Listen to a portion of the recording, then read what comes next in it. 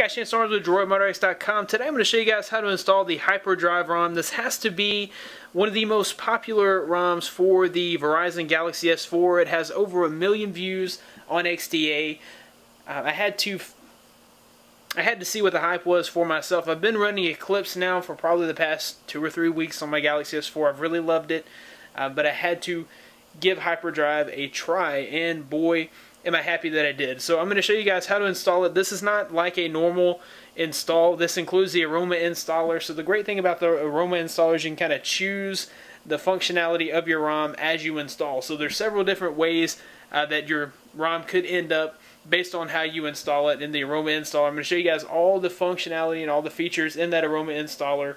And then of course later on this week I'll have a full ROM review of HyperDrive. So the first thing we want to do is be sure that you are rooted. You can flash this from SafeStrap on the latest over-the-air update ME7, or you can do like I'm doing and flash via TeamWin Recovery Project if you have the Loki bootloader hack. So we'll go ahead and reboot into recovery.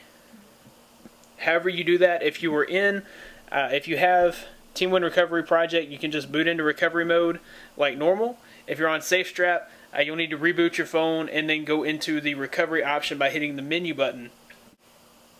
So obviously if you're on SafeStrap, how you would install this is you would go into boot options, you would choose a custom ROM slot, and then you would install this ROM to that custom ROM slot. Pretty simple stuff.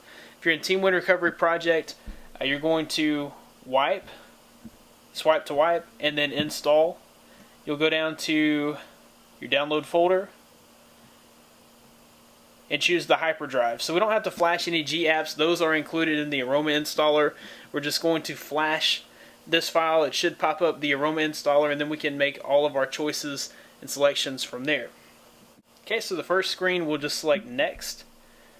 And this is the terms and conditions. You'll need to agree to those and then select Next. Okay, this is just warning you that you must wipe data cache and download cache before flashing the ROM. We'll select Next. Here we can choose what kind of ROM, what kind of installation we want to do. We're going to go with a full ROM install. You can choose to wipe your data here if you haven't already wiped data. Of course, we wipe data before we even install the ROM, so you can just go ahead and wipe cache and download cache. And then we're going to install the Verizon variant. And I'm going to go with the HyperDrive TouchWiz 4x5 launcher. You can choose whichever of those you like. This is the Samsung apps and add-ons.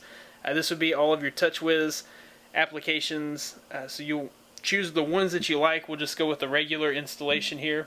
So one thing that I do like about HyperDrive is that it does give you the option to run as many TouchWiz applications as you want. So with some ROMs, they just totally eliminate TouchWiz altogether, and they force you to not use the TouchWiz.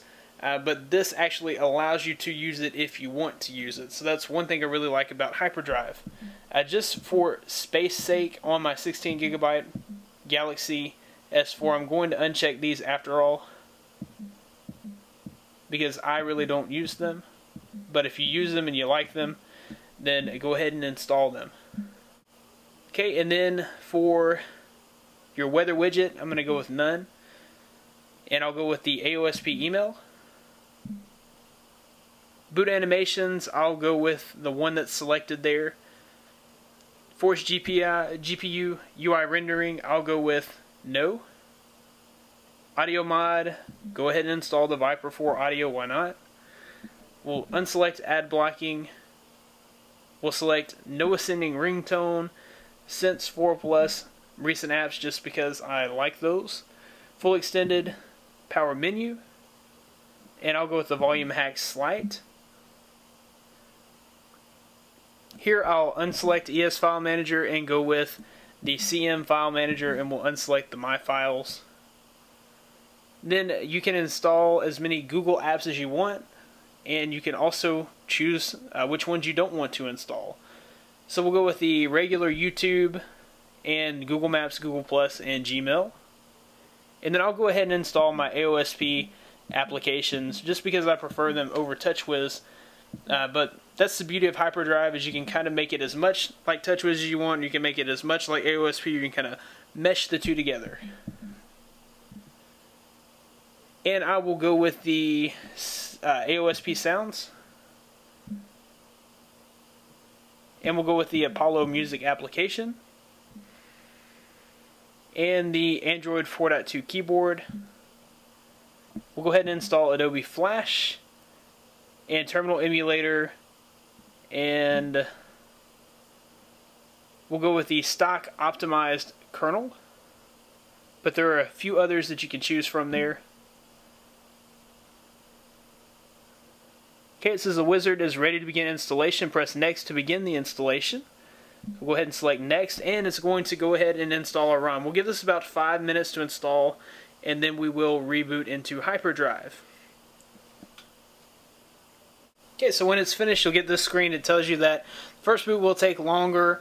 Remember to wait 5 to 10 minutes before setting the ROM up. So we'll go ahead and select next and select reboot.